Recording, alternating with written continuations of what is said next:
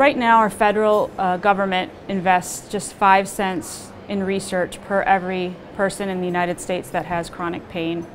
In order to really change this, we need everyone's help in communicating to Congress and the public of how important chronic pain is and the need for research.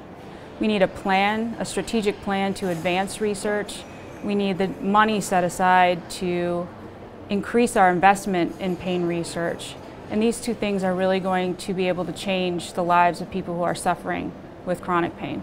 Chronic pain is just as prevalent as cancer, heart disease, and diabetes. Yet right now, the federal government invests 95% less in chronic pain research as it does on those conditions.